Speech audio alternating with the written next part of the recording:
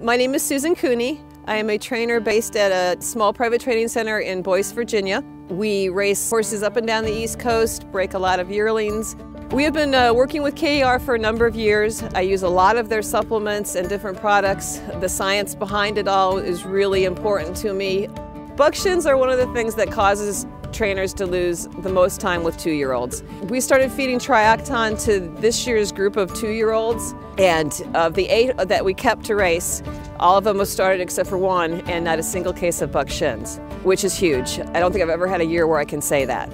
In fact, I have started feeding it to all of the horses, all of the race horses, everybody in training, and I've even started giving it to a couple of the brood mares that have foals that have chronic bone problems as they grow. I like the fact that it has the buffers in it as well. When I first started using it, it eliminated 3 supplements. The horses have done really well on the supplements and things that we use and will continue to use.